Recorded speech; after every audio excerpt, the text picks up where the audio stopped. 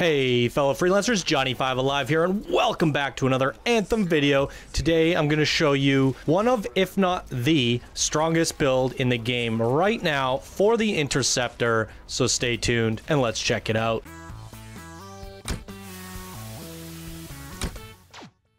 Alright, let's get right into things. This is the sniper build using the Truth of Tarsis, as well as the Elusive Talisman component, which dashing 3 times refills the equipped weapon magazine. So obviously you get, the moment you triple dash, you're going to refill the ammo on both of these weapons. And this normally only has 7 shots in it, and it takes an extremely long time to reload. Now you can pop off a shot, switch weapons, pop off another shot, triple dash, both of them are refilled, pop off a shot, switch weapons, pop off a shot. That's the whole idea here. Now you don't necessarily have to run double Truth of Tarsis. I tested this out. It saves you a little bit of time because you could switch weapons faster than triple dashing, and if you so happen to screw up the triple dash and only get a single or double dash out, you can still swap weapons and get another shot off. So it does in fact increase your damage per second, but there are other weapon options as well. I heard people saying that the Avenging Herald might be a good option.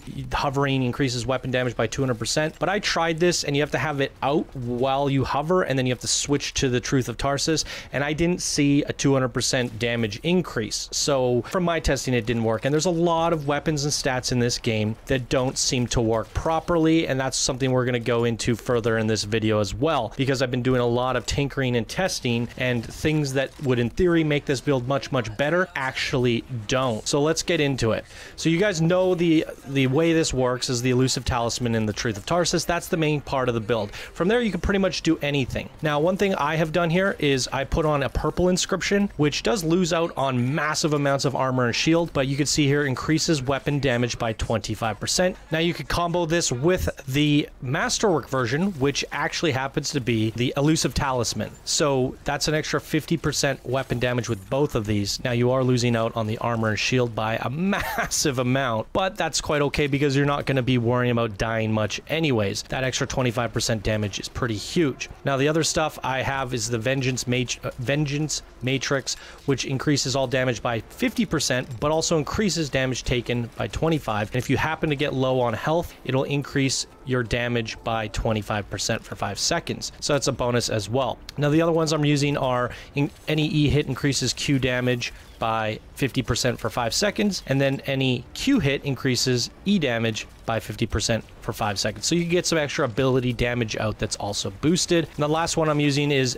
gear hit streaks increase all damage by 30% by 5 seconds. So if you do throw out a couple throwing stars, you're going to get another 30% boost to your damage overall. Now you could pretty much rock whatever you want here, but that's what I'm using if you're curious. Obviously you're going to want a target beacon as well. Mine increases gear speed by 20%, which is helpful, and the target beacon is going to make it so the enemy takes an additional 33%. And when you're hitting the last boss with the Truth of Tarsis for like 140k damage, that spike is going to be super significant. Now here's the interesting thing. I've been playing around with a lot of the assault and strike system bonuses and abilities. So the one I'm using currently, searching glaive, hitting an enemy increases weapon damage by 60% for 20 seconds. Again, with the testing of this, it seems really confusing because I'll have the buff, so in theory my weapons should be doing 60% more, and when you're hitting with the Truth of Tarsis for 100k, you should be seeing 160k, which doesn't seem to be the case. I don't know what's going on here,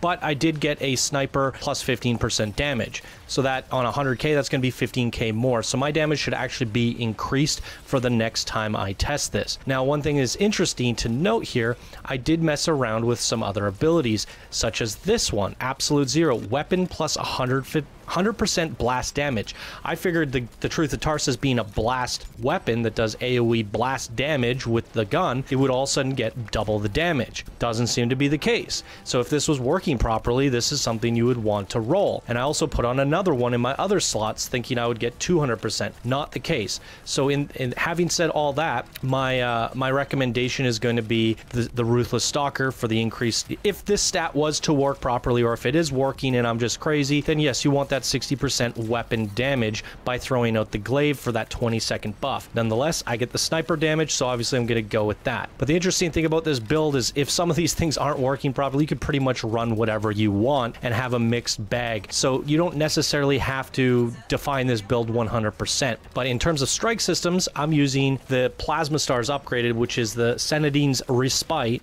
Hitting enemy weak points instantly restores 35 shields. So if you are getting into a pinch and about to die, couple throwing stars at their head and boom, you're back to full shields. It's great for survivability, and this build here, it's going to get you through Grandmaster 3. One of our members was running this build on GM3 and we did beat it. And now if we have 4 of us running this build, we should actually be able to trim that time down from 4 hours to about 2 hours, if not less, because there's 4 of us running it, not just 1 of us. So we should be putting out 4 times the damage per second overall in that dungeon. So we should be able to trim that time down a lot. Now, people are arguing online saying physical damage doesn't boost your weapon or ability damage. In this case, I have other throwing stars that I was using, and the moment I switched to this that has physical 150 damage, my throwing stars went up like 15,000 damage a throwing star. If I'm hitting weak points, it's hitting for like 25k a throwing star. Sometimes it's 15k. It's really confusing the way this works. Certain enemies it hits for harder, bosses it hits for harder if you're hitting the weak points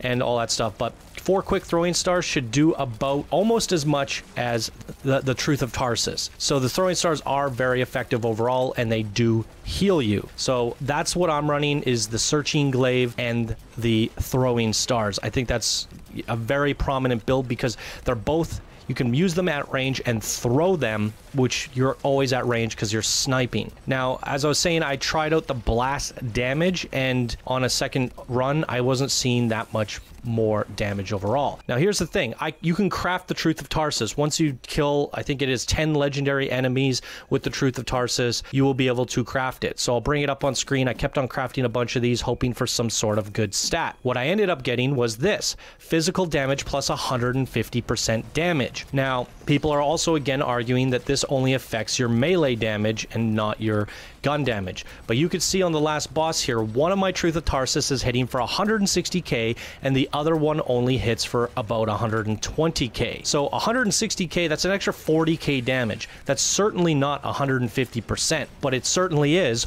40k more damage. One of my Truth of Tarsises hits harder than the other, and this one so happens to have 150 physical damage. I have a feeling that affects it. But looking at the stats on this one, there's nothing there affecting damage other than ultimate damage, and that has nothing to do with this. So one of my Truth of Tarsises does in fact hit harder than the other significantly. It has to be something to do with that physical damage there, but it's certainly not 150%. But this one here is hitting the last boss of the Tyrant Mines for 160k a shot. So you get this, shoot this, switch to your other one, shoot it, dash, dash, dash, and then shoot the boss again, switch to your weapon, shoot the boss again, and you should be able to kill the last boss of the Tyrant Mines in under 2 minutes. And if you have a whole team running this, you should be able to pretty much kill her before she even jumps. I was playing with randoms on my team and absolutely smashed this thing in 2 rounds. Now, if I had all my other buddies running the same build, we should be able to just boom, boom, boom, drop the boss almost instantaneously, which is pretty crazy if you ask me. So I want to end off this video by basically saying we knew about this build, except I didn't have the Elusive Talisman. We obviously ran this when we cleared GM3 3 days ago, and now we're starting to see videos pop up after the fact that my video is getting lots of views, which is funny. But I got the Elusive Talisman today from clearing legendary contracts, so now I'm able to finally make this video for you guys here today. And what's interesting about this, you don't necessarily need double Truth of Tarsis, and you don't necessarily need the exact components or strike systems. All you need is the Elusive Talisman and 1 Truth of Tarsis,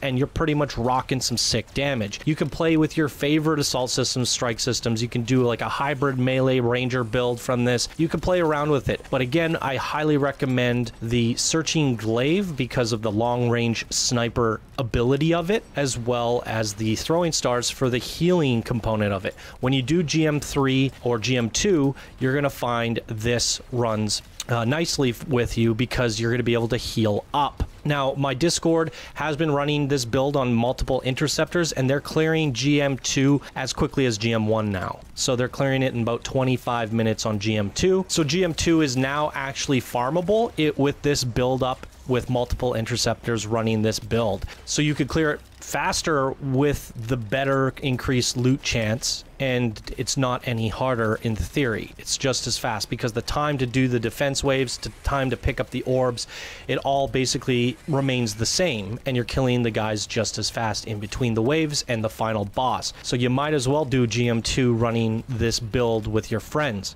And this also means GM3 can be shaved down to a way less crazy time than the 4 hours that we beat it in. So there's that. And to end things off, we did clear GM3. There's a video on it on my channel. Some people say we weren't the world's first. If that's not the case, that's fine. But I think this is the world's first video proving it. There is a video online of somebody beating...